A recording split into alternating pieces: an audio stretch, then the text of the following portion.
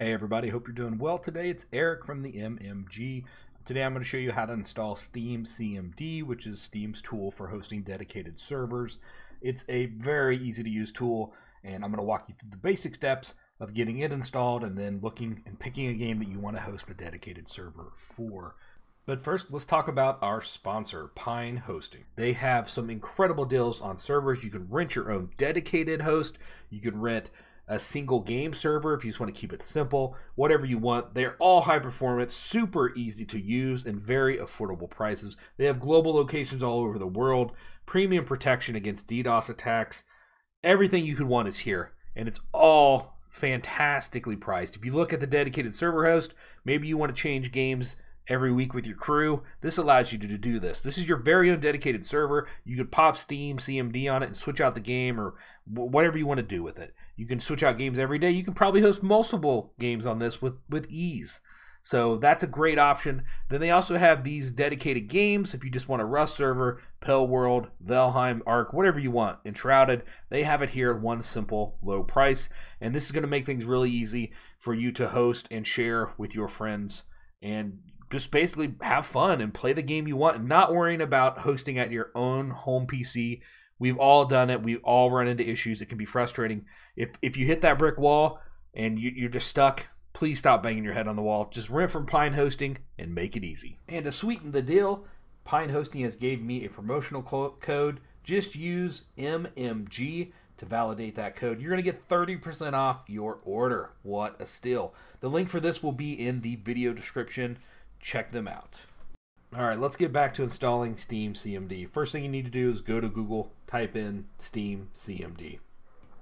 Hit enter. It's going to be this Valve link right here, developervalvesoftware.com. Click on that. You're going to see it at the very top option right here. It says download SteamCMD. You can do it for Windows or Linux. We're on a Windows machine. There is also Mac OS. We're going to do it on Windows though. So we're going to download Windows. Click on that. They'll say download Steam for Windows right here. And there's a little one icon. You want to click on that to actually download it. And then it'll download. It'll go into a folder. All right, so when you get that download, you just need to go to wherever your files downloads. Most people, it's just going to be in your downloads folder here under your desktop icon right here if you look on your file explorers. But it's wherever your browser saves it. You may have set it to a default location. So just go wherever it's at. And we're going to actually want to right-click on it and hit Extract All. Now you do want to be careful where you put it because we're going to actually execute it from there and it's going to download the SteamCMD files. So you obviously kind of want to put it somewhere where you have a lot of room, extra room. And if you have an SSD, that's going to be ideal for hosting servers off of. I have an SSD drive here. I'm going to actually right click on it, hit new, and create a brand new folder. I'm going to call it SteamCMD, and this is where I'm going to actually extract these files. So I'm going to hit selected folder. There, now it shows an icon there. We're going to hit extract. Once it's extracted, it should open the folder. If not, you may have to navigate to it to where you extracted it from. And you're going to run this SteamCMD.exe just like this. It's going to open another command prompt for you. And it's going to actually download all the files that it needs to execute SteamCMD. So you can see it's doing it now. Depending on your connection speed, it could take a little bit of time, but it's not too big, so it shouldn't take long, even on slower connections. And this is going to stop at a prompt like this. You just need to type in exit. And now when you look at that same folder, you can see all the files that you downloaded. And these are the basic files for SteamCMD. All right, and so this is what you want to see when you're here. Now all you have to do is launch it. For most games, you're going to be able to execute what you want by doing the login anonymous. So you want to type in login space anonymous, hit enter, it's going to log you in. Now some games where they require you to own it, it's going to say you don't have a subscription. If you don't, you're going to have to log in with your actual Steam ID. So you would type in login, and then say your Steam ID was Logic Bomb. You're going to hit enter. So log in Logic Bomb. It's going to prompt you, okay, Logic Bomb, I'm logging you in. Please enter your password. Now when you type in your password for your account, it's not going to look like it's doing anything. That's normal. It hides your password. So it is actually typing in your password. So you want to make sure you get it right. And when you get it typed in, then you want to hit enter again. Now I didn't enter in my actual password because Logic Bomb's actually not my username on here. And so you see it failed, invalid password. But that's how you can log into your Steam account that actually owns the game. Some servers, some CMDB servers require you to actually own the game before you can host a server. Most do not, which is awesome, but some do. So when you're trying this and you're doing login anonymous like I did, and it does that, and it says no subscription found. That means you have to actually log into an account that actually owns the game before you can even host the file. Okay, logged us in. Now we're good. Now the next step is we're going to actually download the game that we want to install. And so if you looked, SteamDB.info, which I'll put a link in the video description below, is where you want to go. This is going to have everything you want, and you're going to be at the page that looks like this. Then what you want to do is you want to search for tools. Just type in Conan, for instance. Conan Exile is a very popular server. And I actually have a video dedicated to making a server for this on this channel if you want to do that game.